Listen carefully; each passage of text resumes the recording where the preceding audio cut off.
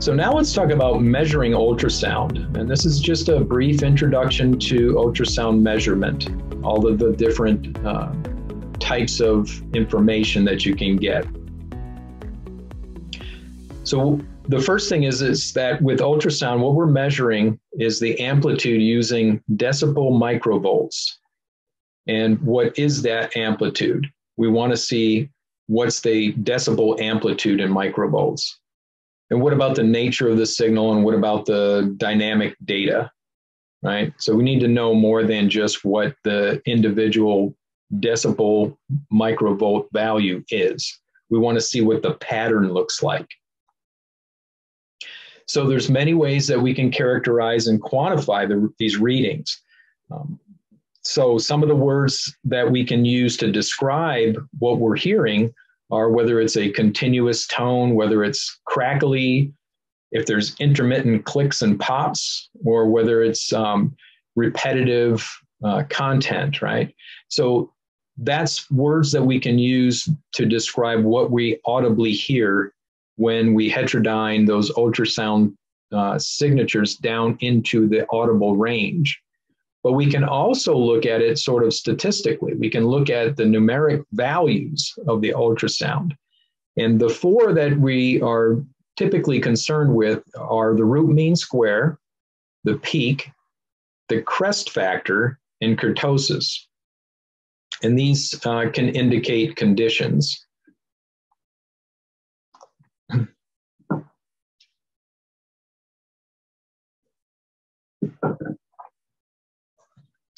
Acquisition time for rotating equipment or rotating machinery. Remember, the golden rule for measurement is the way you take the measurement determines the result. So making sure that we're taking good quality data. So in this example, the duration of the measurement, the acquisition time, is an important consideration. If you have slow moving equipment, we want to make sure that there are at least 3 to 5 revolutions of the shaft. Excuse me. That's so that we get enough repetition to be able to get some meaningful information from the data that we capture. So quantifying, we want to, now let's talk a little bit about what is root mean square, peak, and crest factor.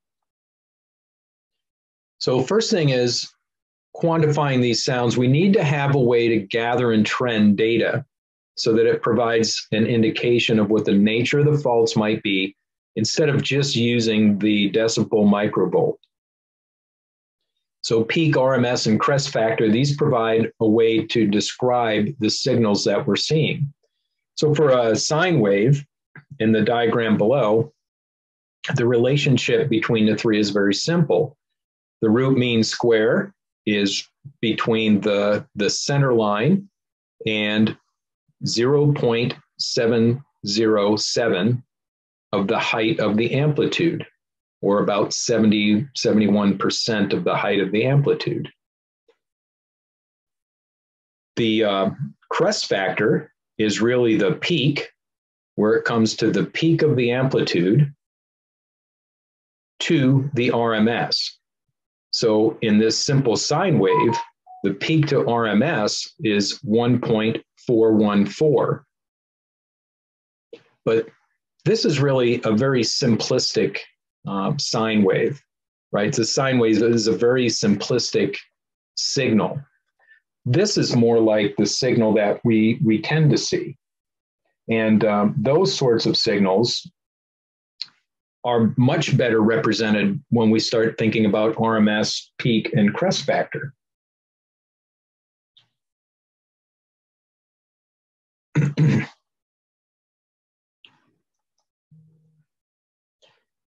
So when we talk about RMS, the RMS value can be calculated in a number of ways, but the most common are digital and analog. Digital is where we digitize the signal and calculate the RMS value by those signals. Analog is where the circuitry actually rectifies the voltage and makes everything positive. So all of the values that would be below the baseline are flipped and put onto the top of the baseline. So here's an example of what an analog signal would look like. And there's different techniques to do that. So that's analog. We take the bottom from below, the signal that was from below that baseline, and just flip it. And then we calculate the RMS that way. Somehow we missed digital. Where did digital go? There it is. Okay, so for digital, we just calculate discrete points along the signal, and then we can calculate the RMS based on that collection of digital signals. So now quantifying the sound some more, when we're looking at ultrasound signals, those signals are rarely sine waves, like I said earlier. And therefore, the relationship between the calculated RMS, peak, and crest factor become very useful. So if we look at this time waveform, you'll see that the RMS represents the broad energy in the waveform. The occasional peaks really don't have much of an impact on the RMS value. Peak value, on the other hand, is the highest amplitude recorded in the sample, and it's about 1.414 times the RMS for a typical sine wave. And you'll, like I keep saying, you almost never see a sine wave in real life when you're collecting data. It'd be very odd to see that. And so when we look at the highest peak amplitudes, it could be above the baseline or below the baseline, but the highest amplitude is what the peak value would be. And so if you look in this example, if there's an A value, which is, say, this first value that's on the upper side of the time waveform, or the B value that's here on the lower side, when we look at those two values, it looks as though the amplitude on A is much bigger than the amplitude on B. So the peak value that gets recorded is going to be this A value. So it's simply the largest peak within the time waveform sample. Crest factor is it's a relationship between the peak value and the RMS ratio.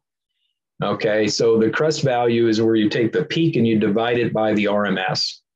So and this is a measure of whether at least one large peak exists.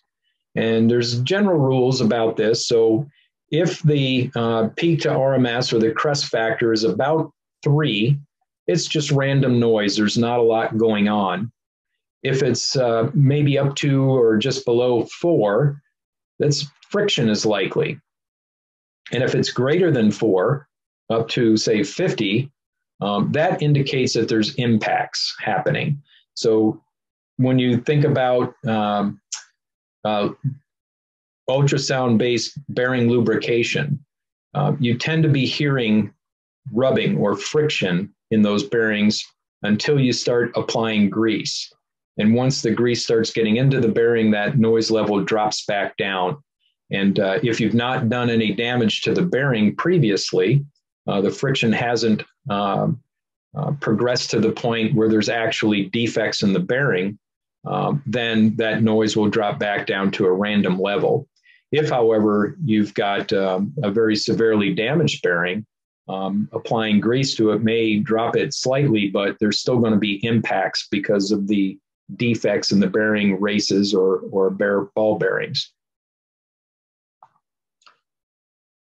So both of these waveforms would generate the same crest factor if we assume that the RMS was the same value. But I think you can see on the upper time waveform, there's a lot more peakiness to it. And on the bottom, there's a periodic piece, just a very sporadic peak. So both of these waveforms would generate about the same crest factor because there's not a big influence based on the number of peaks. It's just the absolute value of the highest peak. So when we look at crest factor, This is what it sounds like if the crest factor was about 4.07. Play it one more time. So you can hear it. It's, you know, kind of sounds like background noise. And if you look at the magnification of that time waveform, you don't see a lot of big peaks. You see a lot of average or very uniform peaks that are shown here. But if the crest factor was to increase to, in this case, 9.89, and you'll see that the RMS is at 51 and the peak is at 70, this is what it sounds like.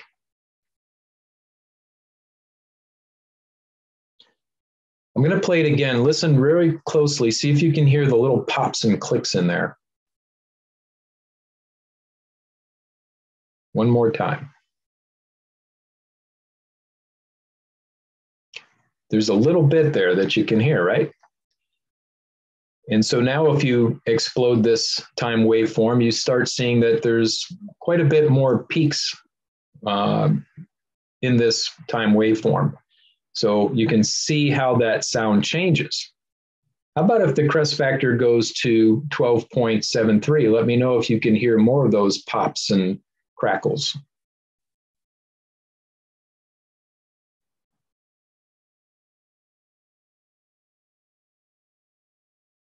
Sounds different than the one previous or the two previous, right? Now let's look at quantifying the sound with RMS, peak, and crest factor. So here's some combined ways to look at it.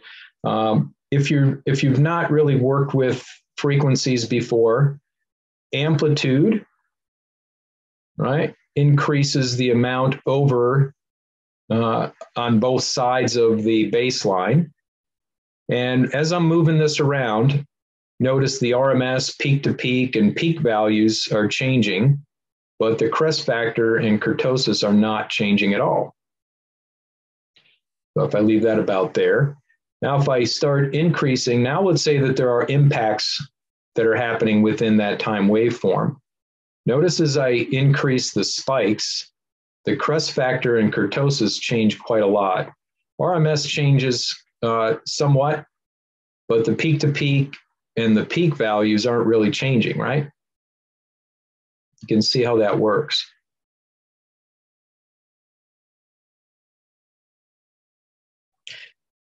So now can you see more clearly?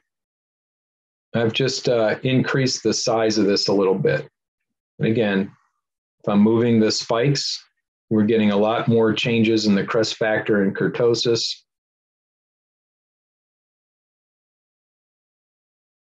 And a little bit in the RMS, not so much in the peak to peak. Okay. But changing the amplitude changes a lot with the RMS and peak values.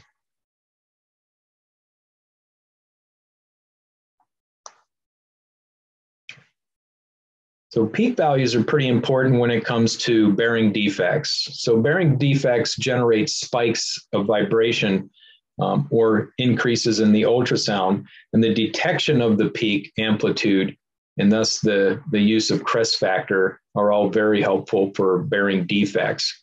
And in this animation, you see where the red dot is at the 6 o'clock position on the bearing. If there was a spall in that location, every time one of the balls passes over that spall, it's generating an impact.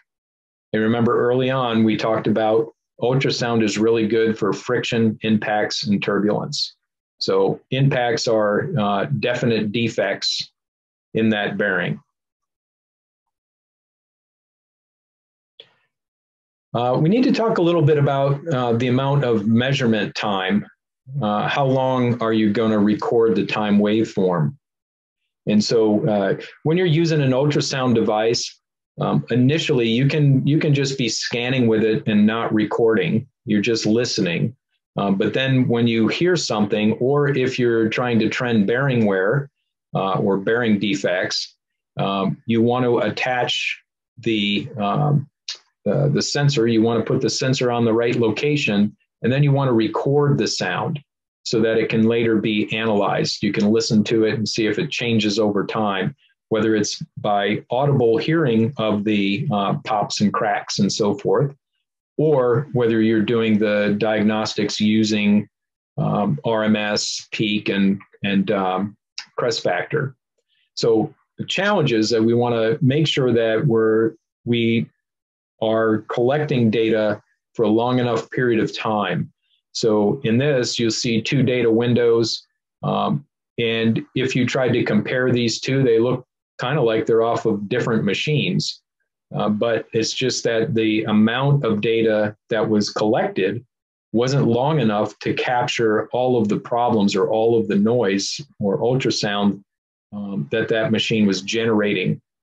So what we want to do is be able to collect a long enough window of time that we are able to generate representative results of the true health of that piece of equipment.